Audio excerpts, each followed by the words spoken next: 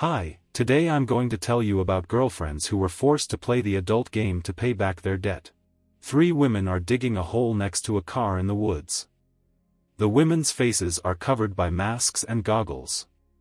Having created a large enough hole, they lower several bags of bloody hands inside.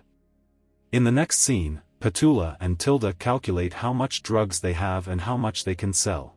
Unfortunately, they don't have time to enjoy the prospect of a prosperous future, because the police knock on the door with a furious shout, "Open up." The girls make the wise decision to climb out the window onto the fire escape where they escape the cops. The only bad thing is that they fail to retrieve their nearly $100,000 worth of merchandise. While her friend is talking to the dealer, Tilda steals a random train passenger's purse to straighten out her finances. Suddenly the conductor appears and demands her ticket. Since Petula has no ticket, she is forced to make amends in kind, which in this case is fetishism. The conductor licks the girl's legs, submitting to her domination. After paying the bill, the girl tidies herself up in front of the mirror. As they get off the train, they notice a tramp outside the train station. This man laughs at them, saying that witches always return to these places. They have 2 days to return to the merchant and in that time pay for the missing goods. The idea is to break into their rich friend Daphne's house. There is a safe in the mansion that has money lying around somewhere. In order to enter the house, one must accept the conditions, namely, to play house with the mistress. Dressed right in the cab, Tilda goes to the mansion in her school uniform.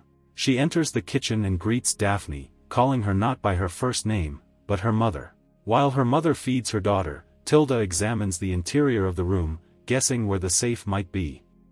Petula is a doctor about to step in. She prepares for her journey with the tools by remembering the rules. There are only 3 of them.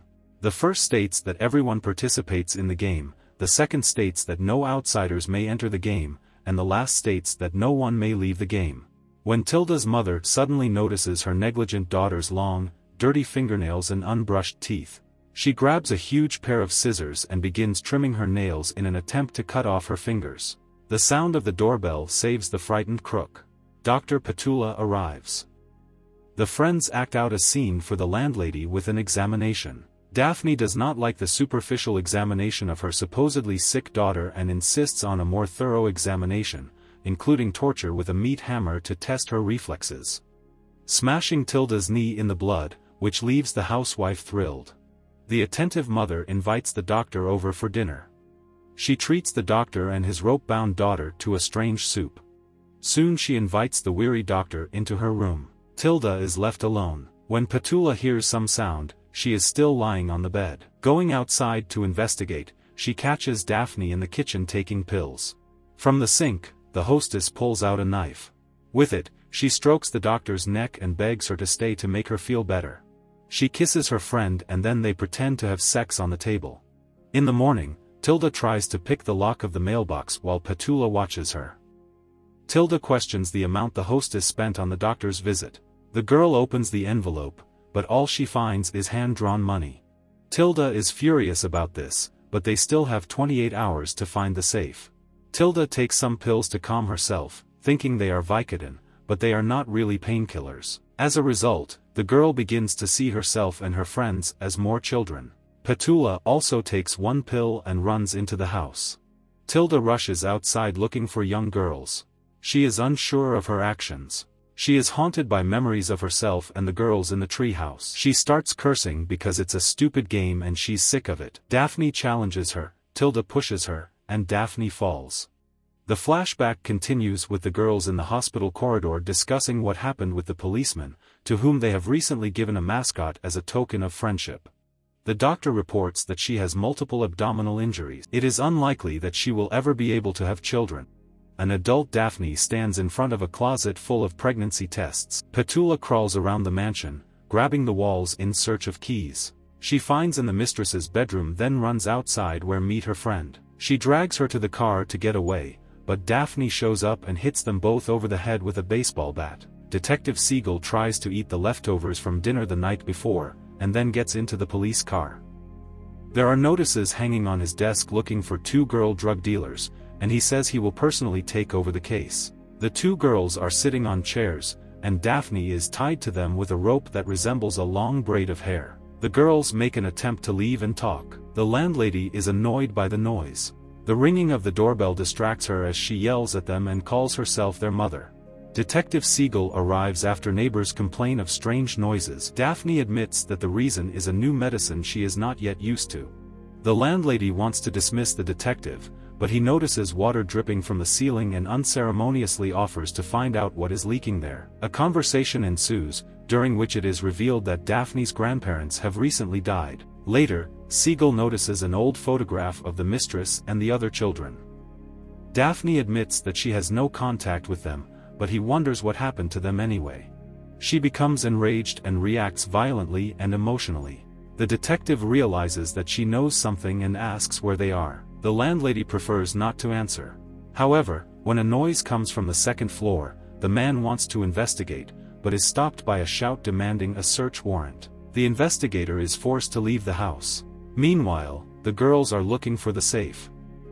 They meet in the dining room and Daphne says she wants to play and reads a riddle. If the guests guess it, she will take all the blame, otherwise the grave will be turned. Although Petula doesn't understand what this means, Tilda convinces her to keep searching for the safe, based on the clues, while she diverts her mother's attention.